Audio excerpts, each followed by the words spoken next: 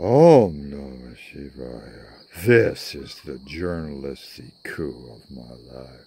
Well, let me walk you through this. Eight Finger Eddie himself, at the ancient turtle age of 83, is walking me over to the first house he rented on Juno Beach, to Francis Rodriguez's house. Wow, there's the well, the ruins, Eddie's porch, David and Sherry's house. Eddie scuffles along carefully. Those coconut tree roots wreak havoc with impulse from time to time. And whoops! Eddie remembers he forgot his fruit salad back in Joe Bananas, so he turns around to go. And I watch him from the back. Beanstalk legs, they're thin, and I'm afraid he's not going to be on the planet too much longer. That's why I'm here.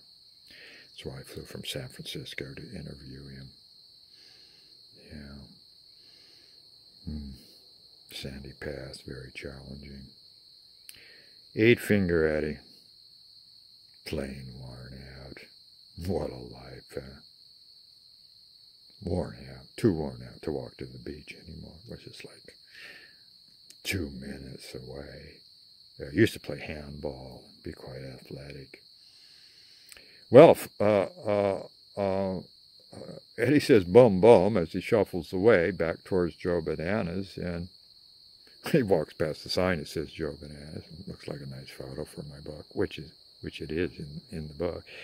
And I didn't know at the time, but this was the last moment that I ever saw Eight Finger Eddie alive. And our goodbye is nothing special. Well, Francis Rodriguez, yeah, a unique character in hippie history of go, and I luxuriate in a casual conversation with him on his beautiful front porch. His veranda is so elegant. Take out my notepad and pen. Dogs like licking my hand.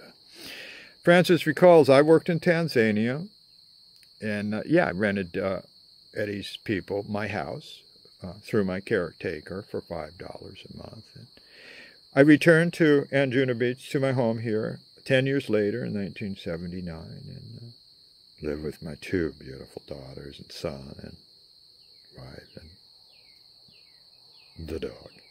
Yeah.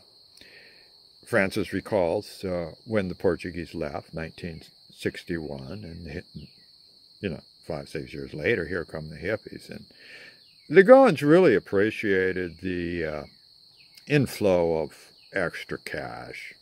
It really upgraded their living standards. What Francis didn't like was the drugs that the Western hippies brought into their Goan culture. Francis summarizes, he's so mellow. Now, everything is cool and calm. Yeah. Well, I'll call this interview a wrap. Dogs nuzzling my ribs. I tripped many times right here in this house. Francis. Oh, yeah. And I drew this huge psychedelic map of the Arabian Sea. I was planning on sailing as a stateless person to Mombasa.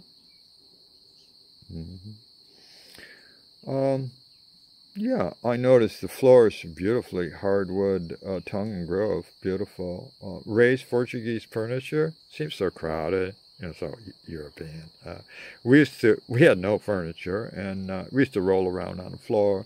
We lived on the floor, and I still kind of live on the floor. I'm doing my work cross-legged on my bed and on my laptop. I love living close to earth. And what the Goans did, they had a technique where they would take fresh cow dung, spread it over the earth, make an earthen cow dung floor, coat that floor slightly to kind of seal it, and it was totally antiseptic to flies. Flies would not land on it. This made the scene very hygienic. and no odor. Yeah, no furniture on the... Yeah, we love to play music. That's what we did. We had no electricity. We made our own music every day, every night. Drums, flutes, maybe a harmonium, cymbals, tambourines, conch shells, and guitars. Oh, and instruments we invented. You know, I'd pound on anything, string up any kind of thing. We were pure gypsies. Yeah. Well, I photographed the interior of the home, all that furniture. How could freaks have any fun in here? Roll around, crash, dance.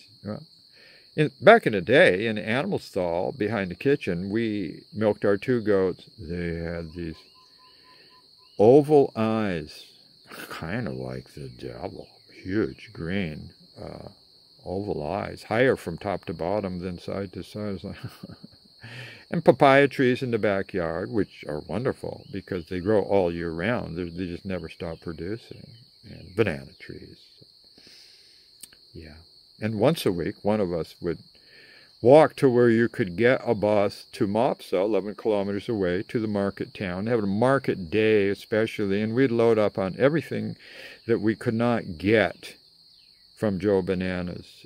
Our guidebook was Back to Eden, and, lots of lemons, avocado, garlic, and that was our Mopsa market run for the week.